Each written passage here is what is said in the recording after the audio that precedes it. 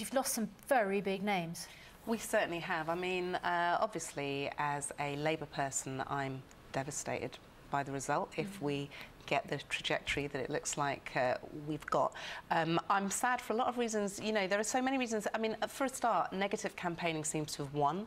Then we've got the fact that nationalism has been whipped up and is now out of all control and could break up our country and will be out of the EU and our economy may be decimated. So, you know, there are so many reasons. Apart from that, it's a bright morning. Yeah, apart from that, all good. My heart bleeds for Edwina's sore throat. What can I say?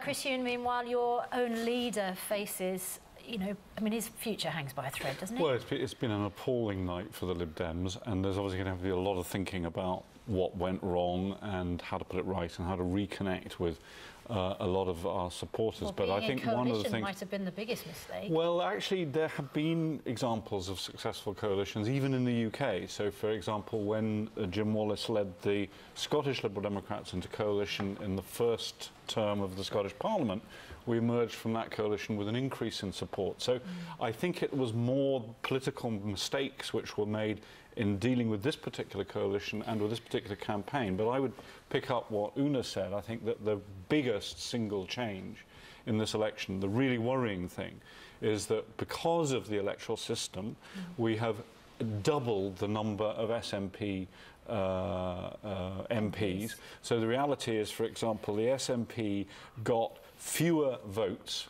than the Liberal Democrats, but they're going to have 56 MPs. The Liberal Democrats had 7.5% of the votes, nearly double the number of votes of the SNP, and yet will only have 8. UKIP had 12.5%, even more than either of them, and will have only 1. Before we get on and to this is frankly just crazy. And of course, before we go on to electoral reform, before we get on to that, I just want to ask you one quick question. The cost for Edwina is going to be the end of the union. This is a different debate. Hello. One quick question to you and one quick question to Oona. Next leaders of Nick Clegg's not going to survive. Well, I suspect Ed Miliband's not going to survive, so who's it going to be? Well, we'll have to see who the runners and riders are, but Norman Lamb was re-elected and would be a very good leader. Tim Farron was re-elected and would be a very good leader. Those would be two obvious runners. Oona? I don't know, unless an announcement has been made, you know, just now. We haven't heard that Ed Miliband is standing down. I passionately supported Ed Miliband because I thought he brought the right policies. But the point is, Edwina, you know, it's their job to ask me to, you know, to start putting runners and riders forward.